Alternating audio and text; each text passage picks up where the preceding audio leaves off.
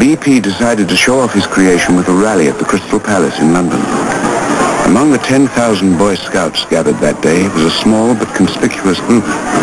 Suddenly, we saw a figure coming towards us, and of course we knew at once that it was Baden-Powell. So we scrambled down the bank, and we made a line, and he came up and said to the patrol leader, "And what the dickens do you think you are doing here?" And the patrol leader said, "We want to be Girl Scouts." And he replied almost instantly, "Oh no, it's only for the boys." Well, then we broke our line, and we gathered round him, and we said, "Oh, please, please, something for the girls." BP had not planned on anything for the girls. He feared that including them in scouting would turn many boys away from the program.